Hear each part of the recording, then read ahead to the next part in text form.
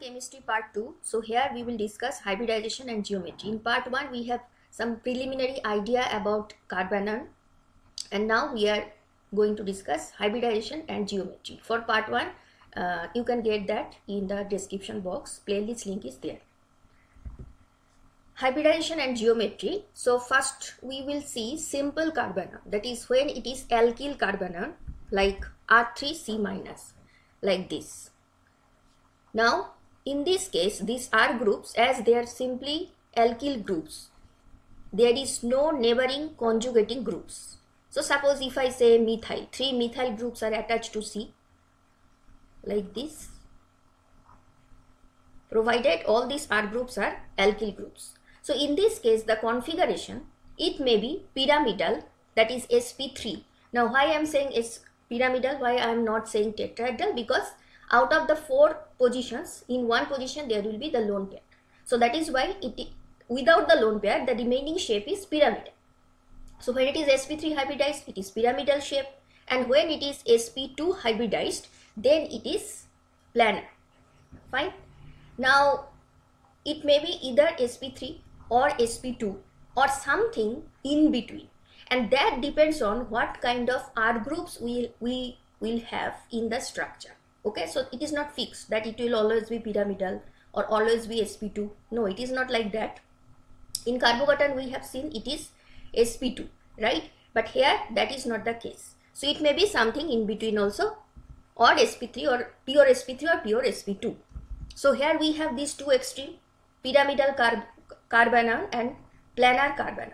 So planar Carbanion, here we have sp2 hybridization. That means carbon, when will form bond with these 3 R groups, it will use 3 sp2 hybrid orbital, and the p orbital which is not taking part in hybridization, that will carry, that is pure p orbital, that will carry these electrons. Fine. And when it is pyramidal Carbanion, now all these 4 positions, that is 3 sp3 hybrid orbital, carbon will use for bond formation with 3 R groups, and the 4th sp3, there will be these electrons. Fine.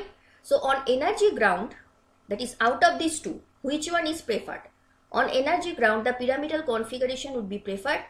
Why it is so? Because according to Bend's rule, placement of carbanionic lone pair, that is in general if you consider Bend's rule, lone pair will prefer that orbital which is having more s character. So in this case, this carbanionic lone pair of electrons in an it should be present in an orbital where significant s character is present. So when it is sp3, the lone pair is present in sp3 hybrid orbital, but when it is sp2, the lone pair is present in pure p orbital. That means in this case, pyramidal case, I mean s character is high. So that is why on energy ground, according to Bend's rule explanation, pyramidal configuration would be preferred. Now if it is pyramidal, standard angle we know 109 degree 28 minute, but in this case the bond angle, it is in this range 97 to 100 degree. And why it is so? See here, because of this lone pair, and here we also have bond pair of electrons, there will be repulsion between these 2. So because of this LP-BP repulsion, now we are not getting 109 degree. So now the bond angles, it will be much less, which is present in this range 97 to 100. In this pyramidal configuration, inversion is possible. Okay, and same type of inversion we also see in case of R3N, that is trialkyl M.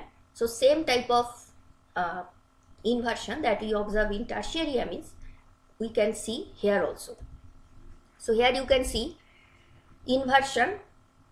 This is before inversion, this is after inversion. So now the position of this lone pair, it is downward, right? Now when R group is H, that means CH3-, the barrier of inversion is 2 kilocalorie per mole. But when it is CF3-, now the value is increased tremendously. From 2, now it is 120 kilocalorie per mole. So this higher energy barrier, when we have fluorine, that is trifluoromethyl Carbanion, it is because of this fluorine atom, it is electronegative, so it will be more stabilizing compared to hydrogen atom. right? Another example also you can consider. So in this case, two R groups as if it is part of a ring. So this is one R group, second R group, and the third R group, this is also electronegative, SO2PH. So here the value is 17, which is in between 2 and 120.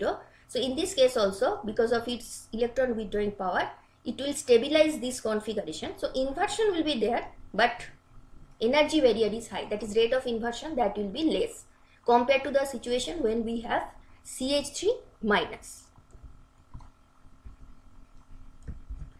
Now if we have some conjugating groups in R, so until now we have seen alkyl groups, right? When we have conjugating, neighboring conjugating groups like CC double bond, C double bond O, or it may be CC double bond which is part of benzene ring, then what will happen? Now Carbanion will prefer planar configuration. So there will be dehybridization from sp3 to sp2. Now why it will prefer planar configuration? Because only in sp2, because in sp2c, this lone pair, it is now present in pure p orbital which is not part of hybridization. So as a p orbital has more suitable shape and orientation to overlap with the neighboring pi system. So as there is CC double bond present or C double bond O present in these R groups, and to have proper conjugation, obviously this lone pair, if it is residing in p orbital, it will be favorable. Here we can see these examples, allyl system. So here R group, 2 R group H, but 1 R group you can see it is containing CC double bond. So here this lone pair, if it is taking part in conjugation, so the next structure will be, now the negative charge is here, CH double bond CH2. Okay, so now previous structure is H2C double bond C H CH2 minus, but because of resonance now we are getting another structure. So if we want to get this type of conjugation, which is obviously a source of stability, now hybridization, that should be sp2. Similarly we can have another example which is enolate system. So in enolate system, now this negative charge, that is a carbanion, it should be sp2 hybridized, because then only this lone pair electrons, it is present in p orbital and it can take part in conjugation. That is conjugation means that is the neighboring pi system like this, and that is possible only when this lone pair is present in p or p orbital. So in this case CC double bond is present, allyl system. In this case the neighboring group, that is, if you consider this carbanion, we have one methyl group, we have one hydrogen, and the third R group is containing C double bond O. And the third example, here also we have CC double bond as R group, but that is part of a benzene ring. So just like allyl system, here also conjugation is possible. So sp2 hybridization, that will be favored in this case. What about alkynyl and alkynyl? So when it is alkynyl, that is the negative charge that is present over a carbon which is already a part of double bond like this. Now what will happen? It is alkynyl, and alkynyl means it is part of triple bond. Okay, only one substituent. In this case we have two substituents both side, and alkynyl only one substituent. Now in this case it will be sp2 sp hybridization respectively. That means first case it is sp2, the second case it is sp.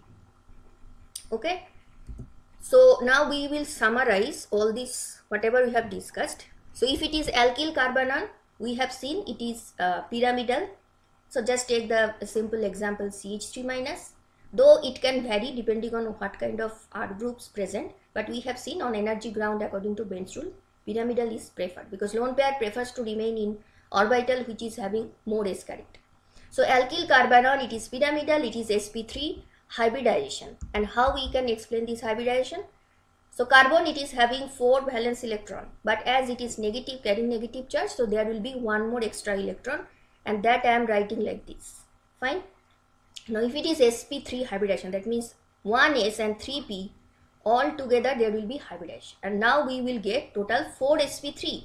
Out of this 4 sp3, 3 electron that will be used for bond formation with sigma bond formation with 3 R groups.